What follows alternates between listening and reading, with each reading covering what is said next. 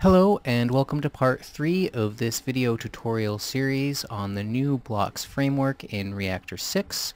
I'm Salamander Anagram, and in this video I'll be expanding a little bit on the synth that we built in the previous video.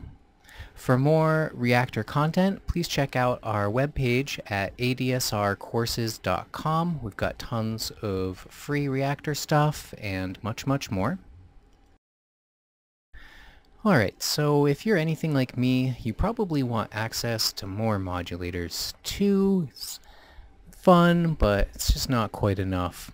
So fortunately, there's a way that we can get more modulators out of our system. And in this example, I'm just going to go up to a total of 4, but we could easily go higher than that just by being a little bit creative. So to keep things simple, I'm just going to take our existing modulator modules here and duplicate them. That's Control D. And I'll rename them 1 through 4.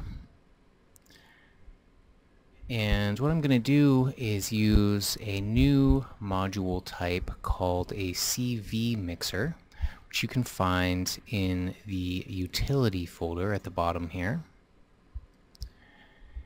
And this is going to mix together our 4 signals that we have.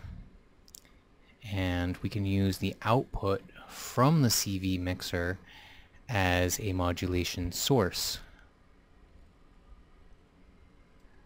Alright, so now we can just duplicate our CV mixer to create a second modulation source. And we'll have 2 modulation sources that each can be made up of a combination of our 4 other modules. So this is extremely flexible, and we could even go further than this and have our second CV mixer could have its own set of LFOs and envelopes, and then we'd have a total of 8 modulation sources to work with. But let's not go too overboard. And next up, we need to make sure to wire our new modulation sources to all of the mod A and mod B inputs that apply. So that's going to be pretty much everything besides our amplitude envelope, or actually the voltage controlled amplifier that's being controlled by the envelope. So to my mind, this setup really shows the strength of the blocks framework. So we just decided we wanted to add some functionality, and it really is as simple as dragging in some new modules and dropping them in place and wiring them up. It's pretty fantastic how simple everything's been made for us, really. So I just want to take a moment to rearrange our panel view here so everything lines up properly. Got our modulators 1 through 4 and our 2 CV mixers marked mod A and mod B.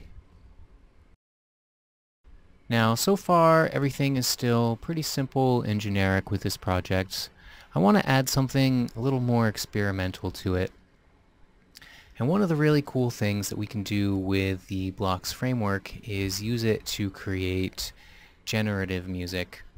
So in order to do this, I'm going to use a module from the digilog folder here called the quantizer. The quantizer can be used to accept an audio signal and translate it into a signal that can be used to control the pitch of our oscillators and other modules. And as you can see on the panel here, we can even control which pitches are active. So here's a C major scale.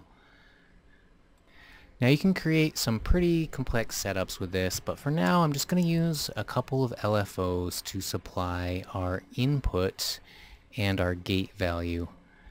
So we'll have one LFO controlling the input and another one controlling the gate.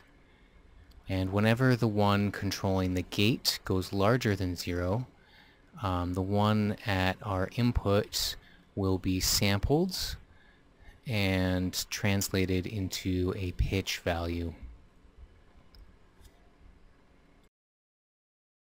And if we set up everything correctly, then it should have an effect that's sort of just like playing random notes in the scale that we've chosen. So let's hook up the pitch and gate outputs to everything that's currently being supplied a pitch and gate value from our note in module.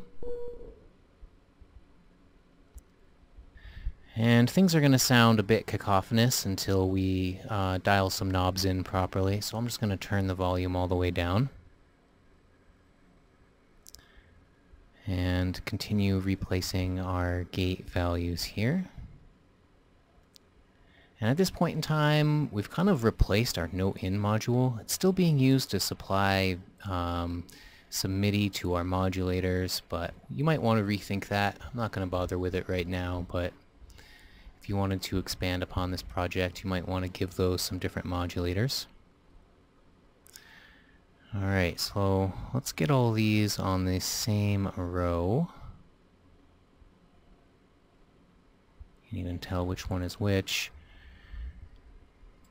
Alright, so in a moment I'll leave you with a short sample of our newly modified synth playing some generative music.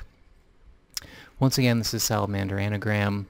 For more of my work, check out reaktortutorials.com. Got tons of free written and video tutorials up.